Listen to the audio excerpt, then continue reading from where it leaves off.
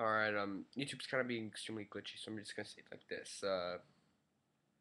I'm completely against democracy in a statist sense, but in a hierarchical stance. I'd support democracy for the more public anarchist communities, the syndicalist ones, the collectivist ones, for the purpose of polycentric law.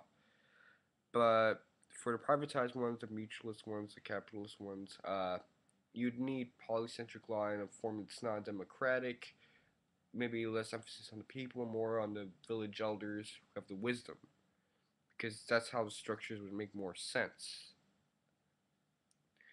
But that's all I gotta say.